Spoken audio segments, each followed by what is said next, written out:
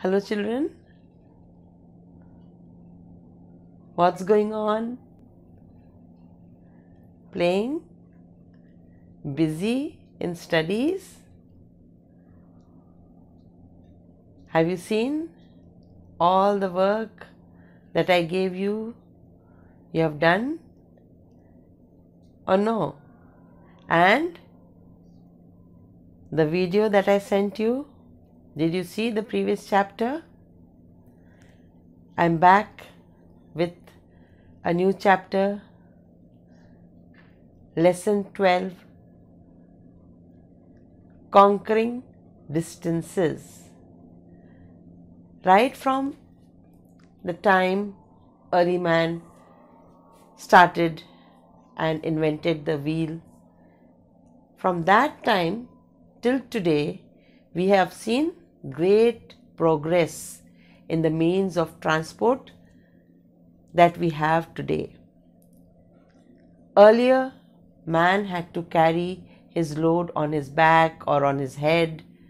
Then he invented the wheel after some time, after many years, and then he made a cart. And today you see, we can't live without the means of transport. So many means of transport. We are having all the modern means of transport. What are these transport? Why we use them? We use them to go from one place to another. They carry people and also goods. All types of goods they are carrying with them. Alright? So, means of transport are very important for us, and in this lesson you are going to study and see so many things about means of transport. And right from the beginning, when the wheel was invented, about that also you will get to know certain things, how the wheel was made and when it was invented, where it was invented. All such things you will come to know. And with the coming of the wheel, what all things came, and today what we are having.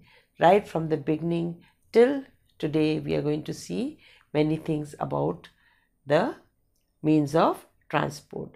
Now coming to the lesson, you see, conquering. Conquering means something which we win over. When we win over something, then that is conquering. We have conquered distance. Means earlier there was so much of trouble. People were unable to go from one place to another. They did not know anything, how to go. No, today the means of transport have shortened the distance. We are going to different places within no time. We don't have to waste time. Just whenever we think of a plan of going anywhere, there are various options for us. We can go in different types of means of transport. So all these things we are going to see, and we have made a great progress. Today we have got a number of means of transport, and till certain part I will take up, and then the next part in the part 2 I will see. So this is part 1. So let's go to the screen and see everything. So be good and listen carefully, watch everything and do your work. Good morning, children. Have an awesome day. Welcome to lesson 12, Conquering Distances, part 1.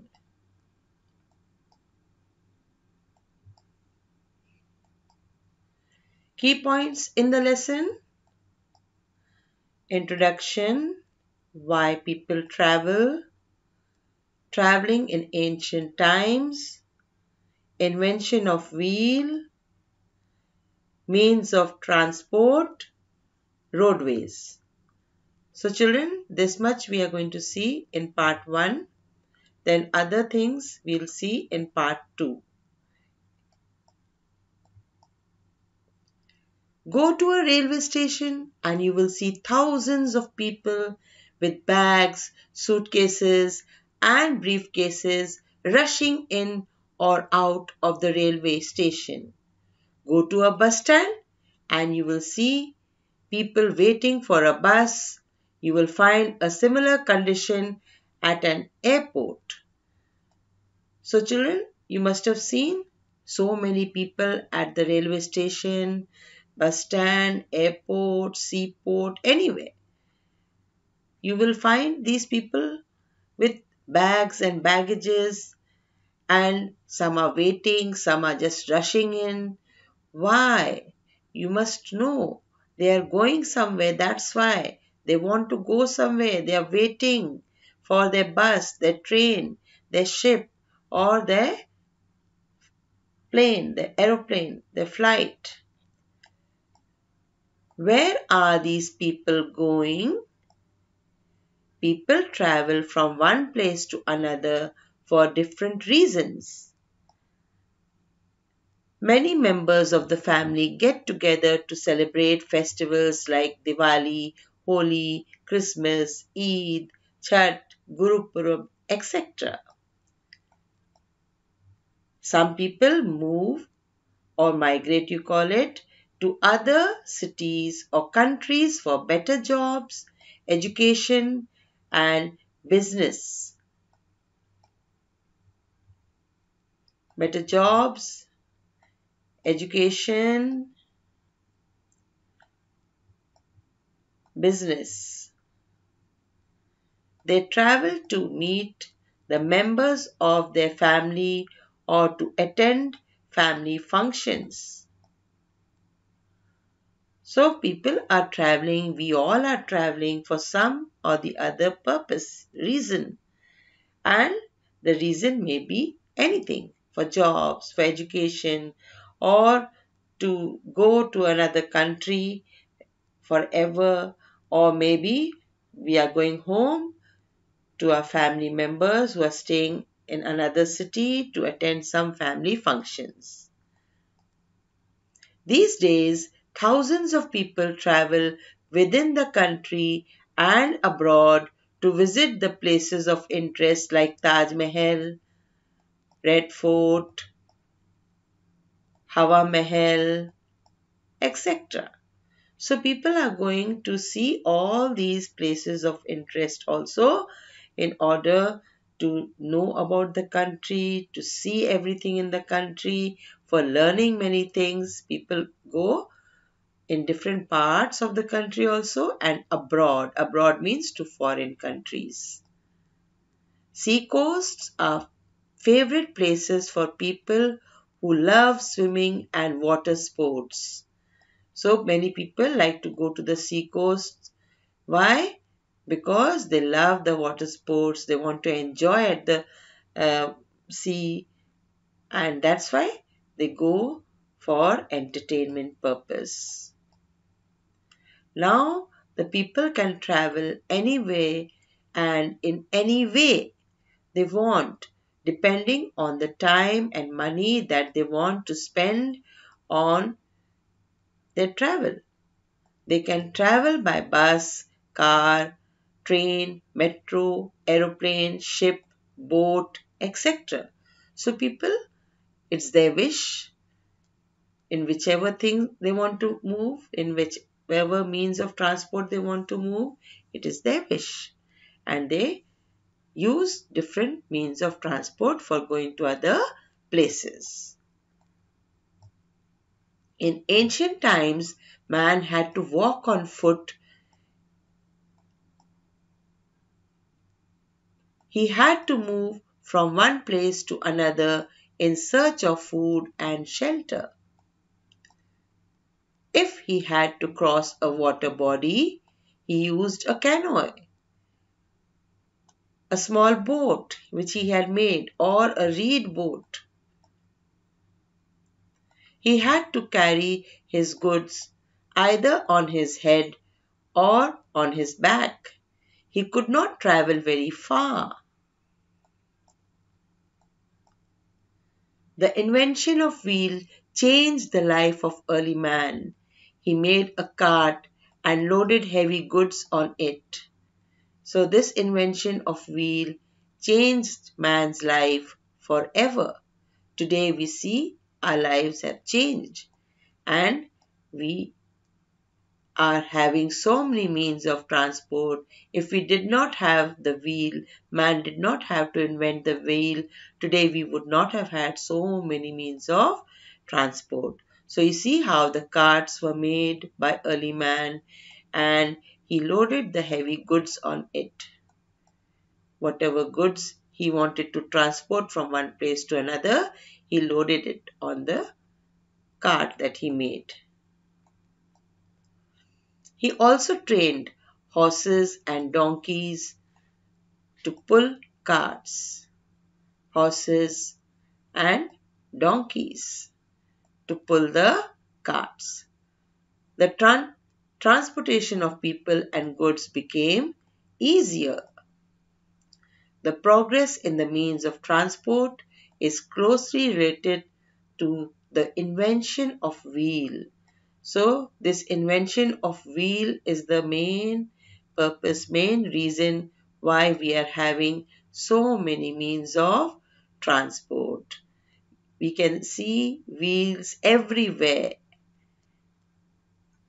in different means of transport. You can see the wheels in rickshaws, bicycles, skates, and so many other means of transport. We can see the wheels. See the rickshaws, the bicycles, this is the skates, then car, then train, and in aeroplane also we have wheels. The aeroplane plane takes out its wheels from bottom and then only it can land. First it when it is taking off, then that time what happens, the plane first moves on its wheels and then it goes up in the sky, and when it lands then again same thing happens. You can see wheels in machines and factories. You see in different machines you will see the wheels. This is the wheel here, and then you see this is another wheel. This portion, this is moving, this wheel, this way round, round, round, round. And in factories also we will see different types of wheels over here. Can you see? In the factories also, to run the factory, and there are many wheels in different machines that we are using to operate all the machines. You can see wheels in farm equipments also. In different farm equipments like these tractors and other farm equipments, you'll find the wheels. These are the wheels attached to these farm equipments, and to these tractors also the wheels are attached. The wheels have changed from round blocks of wood to rubber tires with air-filled tubes. Many tires are tubeless. Can you imagine a life without wheels today? No, not at all. We cannot imagine a life without wheels. All these wheels are very important to us because they have conquered distances. Today, because of these wheels only, we are able to reach to far away places, near places, everywhere.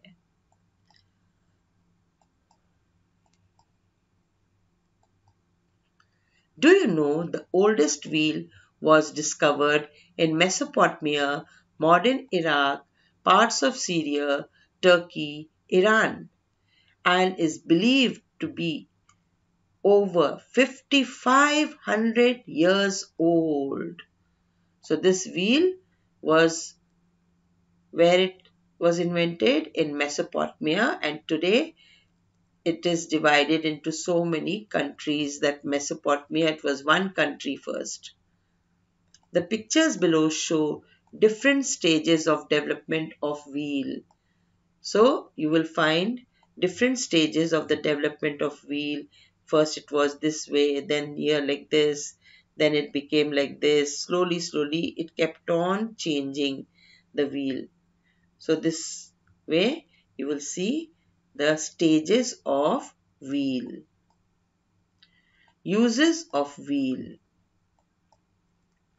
You see, early man, he carried the goods on his back, then on his head, on his shoulders. Then he made a small cart, and only he could pull it this way. And then he made such a cart with wheel, and he could push it this way and moved his goods. So this was the uses of wheel we use for pushing, for pulling, for carrying all our goods.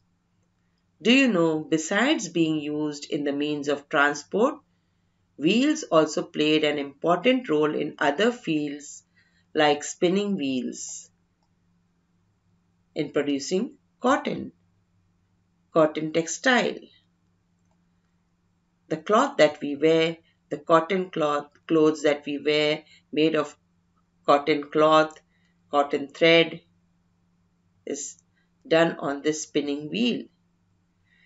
This is the spinning wheel, and then you can see the spinning wheel.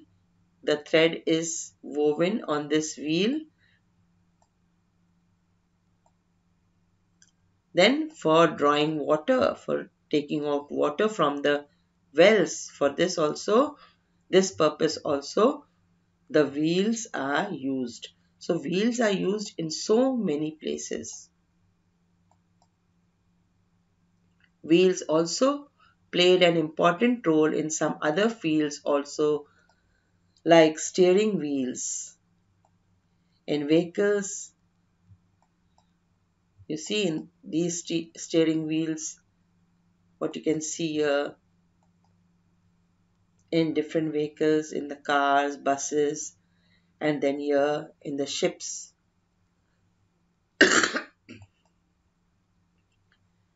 Then here you can see in grinding, these are the grinding wheels for making flour from grains. Flour means the atta that we use, that flour to make chapatis and bread and all, they are ground on this grinding wheels. Means of transport, roadways, cars, buses,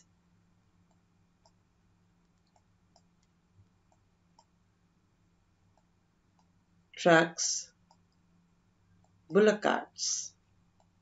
These are the different means of roadways, running on the roads, moving on the roads. Then tongas,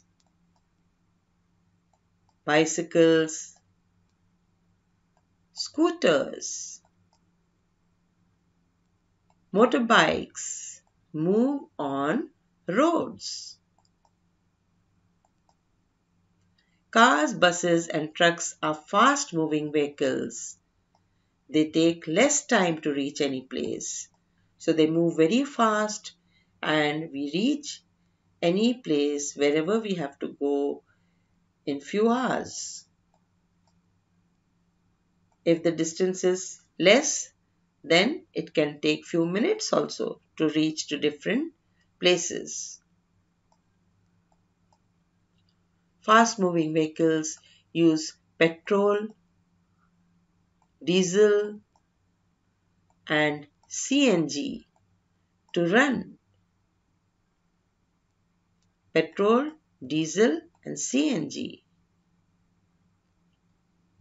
Petrol, see the petrol is being filled in the cars and scooters and all, and here this is the diesel and then this is CNG.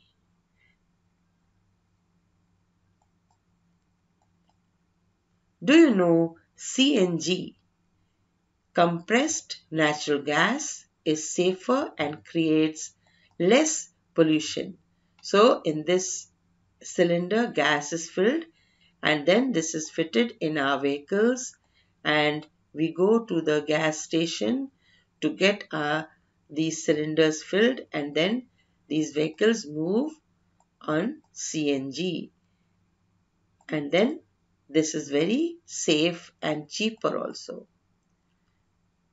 The slow moving vehicles like rickshaw, bicycle and tongas use man or animal power. Man or animal power is used to move rickshaws, bicycle and tongas. So bicycles and rickshaws, animal pulls. Uh, uh, the man is pulling the rickshaws and bicycles, and animal pulls the tongas. And some of the bullock carts also are pulled by bulls. So this is the end of the lesson, children. I'm sure you have enjoyed the lesson and understood everything. The next part again I will bring for you, and you will be able to understand the whole lesson about this transport lesson, conquering distances, what you are seeing just now. So thank you and have a nice time. Enjoy, study and be good always. Bye, and soon we will meet in the next part of this lesson. Thank you.